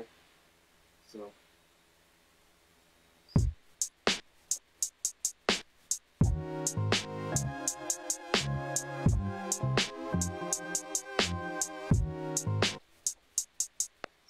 basically just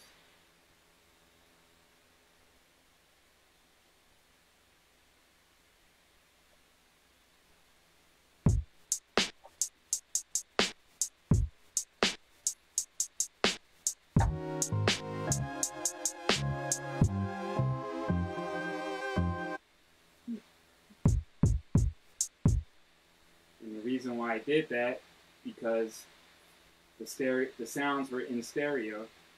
I should have had the drums in mono when resampling. That's why it cuts off like that. So he said. So somebody just said that the sound quality got way better. What did you just do? Did you just do anything different? I just put the vinyl sound. Okay. He said everything just got clear, more clear all of a sudden. Did you do something different? Nah. Okay, well maybe we can work that out. Oh man, I'm out here sounding like RZA. Oh Lord. iRig. Okay, well, yay, it sounds better now. That's awesome. Oh my god. Okay.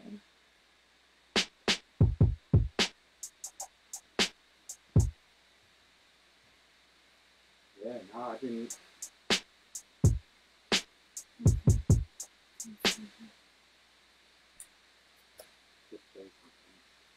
Yeah, that's a they're requesting beats.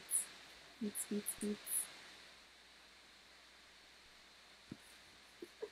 Oh, Not that sounding like RZA is a bad thing. Well, that nah, he is like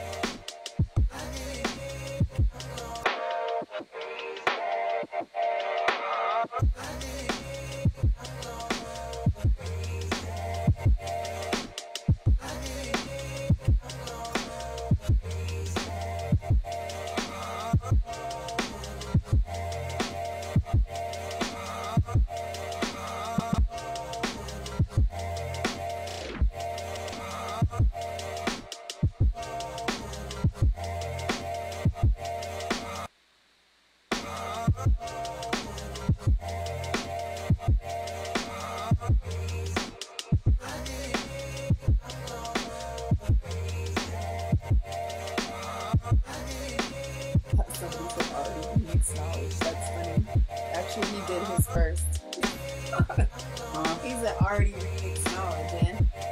Huh? He said already remix knowledge, man. Nah. Exactly. That was. It's funny, we were just talking about that the other day too. Check the beats in them. What's that? Which one? I said which one?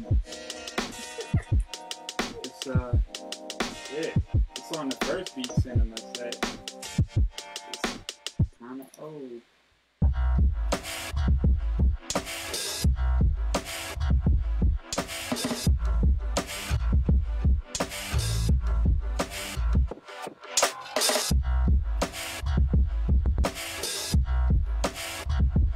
Hey, yo.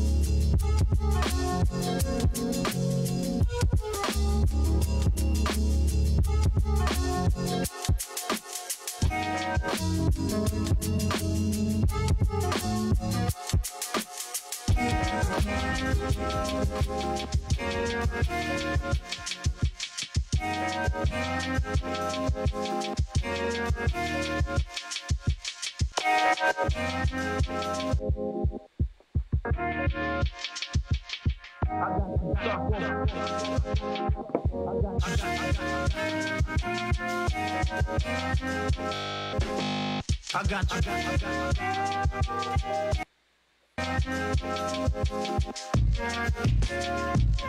I got you stuck. I got you stuck off the. I got you stuck off the realness. I got you stuck. I got you.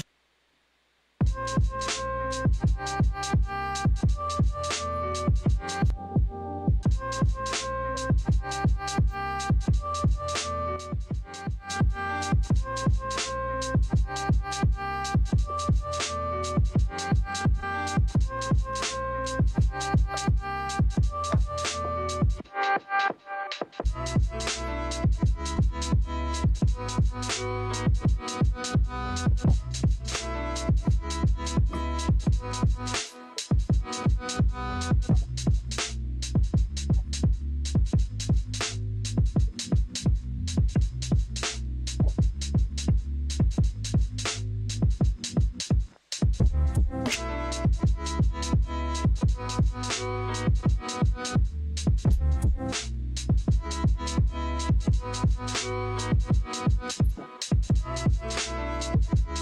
yo, hey yo, hey yo, hey yo, hey yo,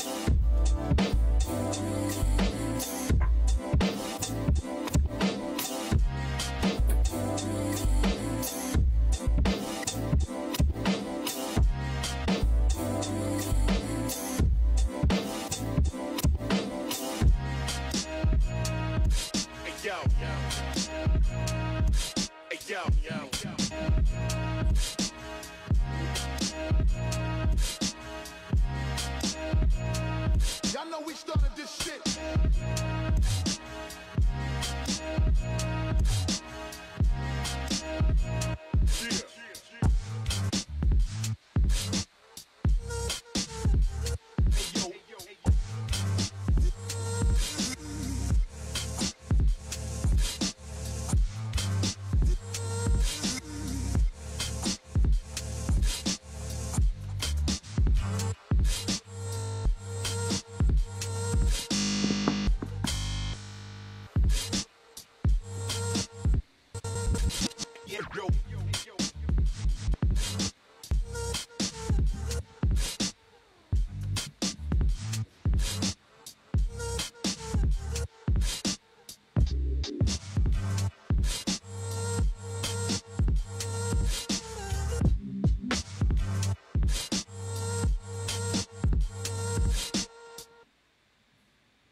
Surely, I purely destroy any toy with any game. That's why I never lose, I never play.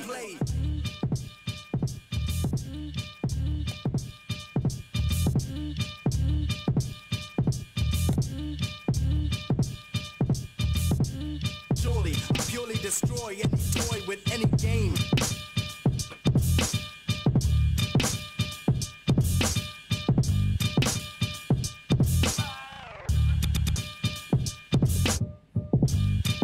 Destroy any toy.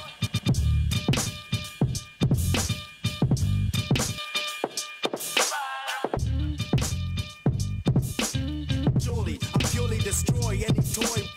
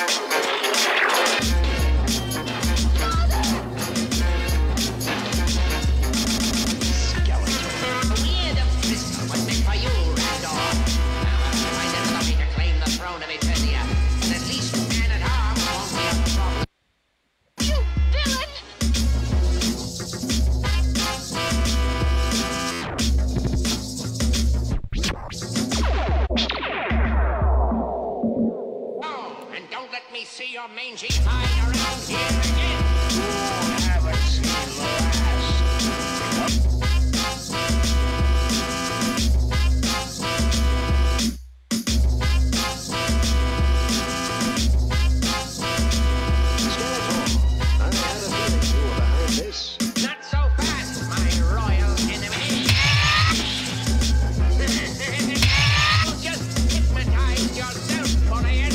Now you will do whatever I tell you to.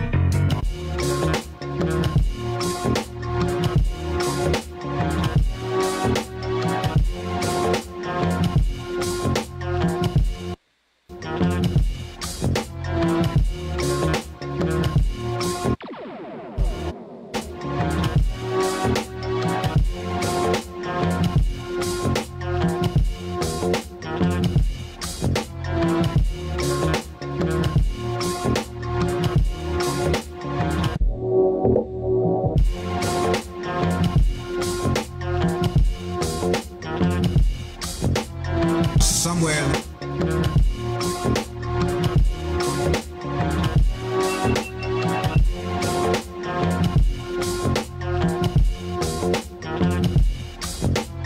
Somewhere in the back alleys of the ghetto lives a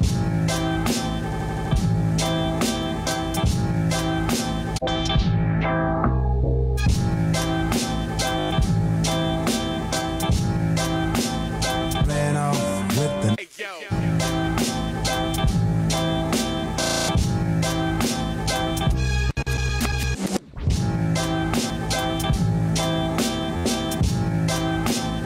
ran off with the